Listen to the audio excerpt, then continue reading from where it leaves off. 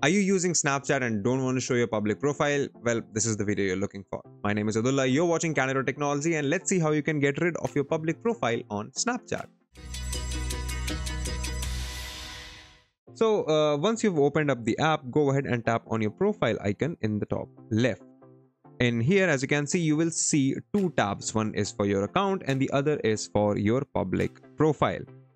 Now, starting recently, you cannot really delete your public profile. Snapchat just makes one for you out of thin air.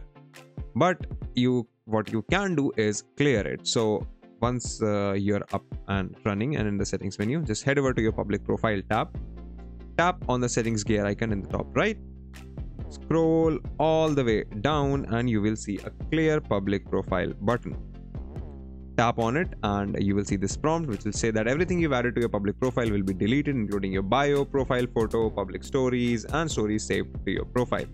Any snaps that you might have submitted to Spotlight or the Snap app will remain, however, but they will not show your name anymore unless you want to use your public profile again.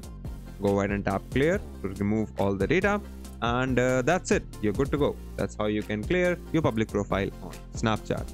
If you like this video, consider subscribing, give us a thumbs up, press the bell icon, and tell us in the comments below what more such videos can we make for you. If you'd like to know more about tech, visit our website Candid.Technology. Follow us on social media, follow me on Instagram or Twitter, and we'll see you in the next video.